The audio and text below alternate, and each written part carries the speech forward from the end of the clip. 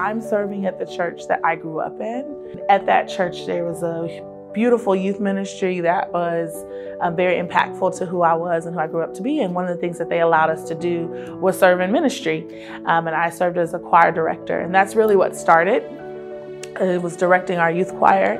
And then I started sensing a call probably in my early 20s. And I soon realized that it was a call to the preaching ministry, not just the music ministry, but to the preaching ministry.